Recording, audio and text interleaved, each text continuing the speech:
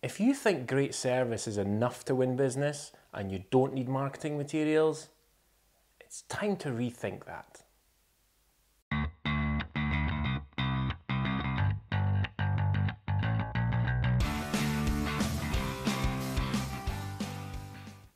Hi everyone, it's Col here from Pixels Inc.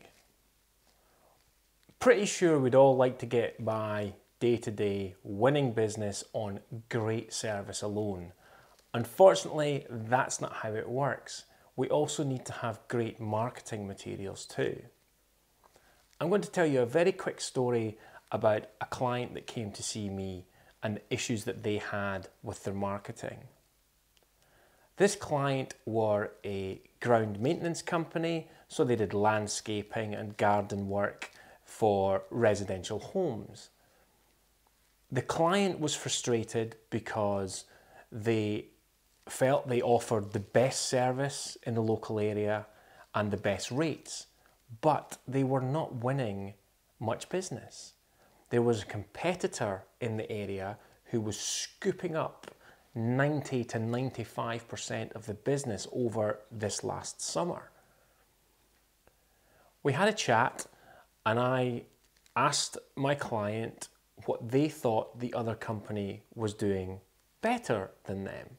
And they had said, nothing, we do everything better in all areas. We offer the best service, the best aftercare, we just do it better. So I dug a little bit deeper and I asked, how do you promote your business? Do you use flyers? Do you use Facebook? Do you use Google AdWords?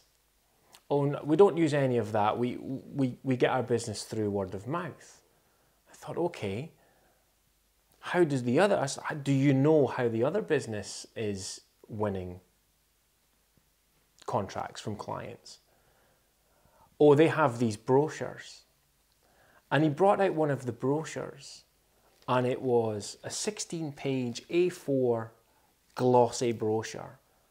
And it was very, very well done. In fact, it was incredibly well done. I would have been very proud if it was a piece of my work. And I said to my client, I said, this is very good. This is why they're winning the work. And my client said, yeah, but their service is poor. As a customer, if you're looking for a service and you're not being referred to the service by a friend or a colleague and you haven't seen any testimonials, then you generally will judge a service by its marketing materials. And in this case, my client was producing their own marketing materials in Microsoft Word with just basic text and printing it out at home on A4 sheets of paper and posting it through letterboxes. This other company, who were offering less of a quality as the service part, were producing fantastic looking promotional materials and putting those through people's letterboxes. And when they land on the doormat, you have 12, 16-page glossy brochure, crumpled piece of A4 paper. The customer is going to judge your service on what they see there. And unfortunately, my client was losing out 9 out of 10 times to the glossy brochure. So after having a discussion with my client, a little light bulb went off in their head and they could see that they'd missed the trick and they didn't understand the thoughts that went through people's heads when they were looking for a service.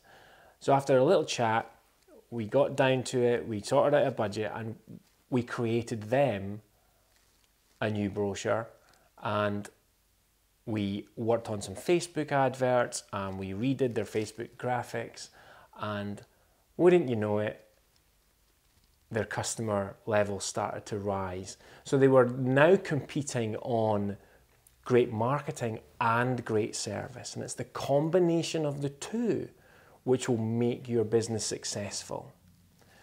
You will still have businesses whose service isn't great and they've got great marketing materials and they will still win business, but they won't get repeat business. If you've got great service and great promotion and you can bring a customer in for the first time, you will then build a customer for life, because they will then be into the great service that you offer. I hope you found this useful. If you have, I'd love it if you could subscribe to my channel.